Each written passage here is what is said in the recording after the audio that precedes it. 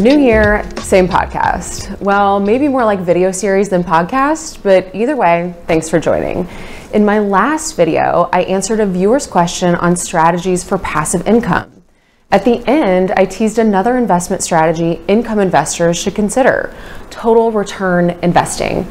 But wait, there's more. This episode is not just for income-oriented investors. Interested in the hidden powers of total return investing? Let's get to it. First off, let's define income investing versus total return investing so we're all on the same page. Broadly speaking, income investing involves a portfolio of dividend-paying stocks, bonds, real estate, or other assets designed to consistently generate cash. More details on some of these investments in my last episode. On the other hand, total return investing involves both income-generating assets and those that can grow through capital gains. Here's a great graphic from Vanguard explaining how portfolios are constructed under each strategy. A total return approach starts with goals and risk tolerance, which determines asset allocation, then allows for spending from income and capital return. Whereas an income approach starts with a yield or income target, which determines asset allocation, which could end with more risk exposure than intended. Okay, so what am I getting at here? Well, many people assume that if their portfolio generates enough income to live on, they'll never have to sell anything and they'll be set for retirement. Easy. But believe it or not, that kind of inflexibility can be risky. Why? Well, a laser focus on higher yielding investments could mean taking on more risk. See this chart from Bloomberg showing that some higher yielding investments come with greater risk. This chart shows various income investments from U.S. Treasuries at the left to high-yield corporates at the right.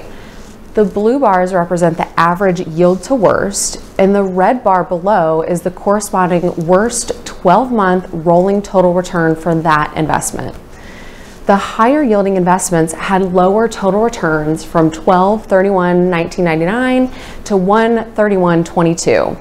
with preferred securities notching the lowest at negative 53.3%. By focusing solely on income, a high yield strategy might pigeonhole you into certain investments, whereas a total return approach could have growth stocks, dividend stocks, exchange traded funds, bonds, or alternatives like real estate. A total return strategy will have a growth component to potentially appreciate faster than inflation. You know, the record high inflation we've all been feeling lately. Plus, it'll have an income component, which of course provides money to live on. Something else to consider, your portfolio might not generate enough income to support your lifestyle.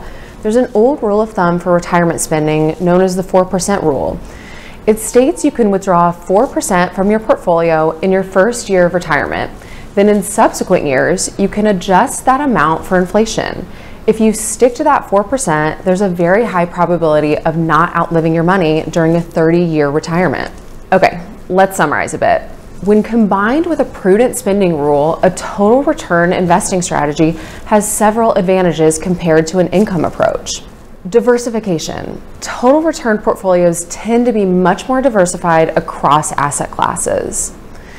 Tax efficiency. Investors with a total return approach may pay less in taxes because part of their payment comes from capital gains. And long-term capital gains have a more favorable tax treatment than income tax rates. And last, flexibility. Total return investors can spend from capital gains in addition to portfolio income and have more control over the size and timing of portfolio withdrawals. Now, a risk of using a total return approach is having to sell investments that have fallen in value. But the intent is that by investing across a broad range of investments, as opposed to just income producing ones, this should enhance your portfolio's overall returns and reduce volatility. Don't get me wrong, I like dividend paying and income producing investments, and we like incorporating them into a diversified allocation. In fact, dividends have been a significant component of total return. This chart by Ned Davis shows dividend income return, blue bars, compared to total return for the S&P 500, green bars, from 1/1/1930 to 12/31/2021. 40% of the total return of the S&P 500 came from dividend income. Okay, let's wrap this up. I covered income-oriented investments in my last episode and discussed total return investing at a high level just now. So what's my take? I believe that we can't time the market or sectors, so a balanced, diversified approach is best. What do you make of these two approaches? Let me know. If you liked this video and don't want to miss out on future episodes, subscribe to this channel. Thanks for joining.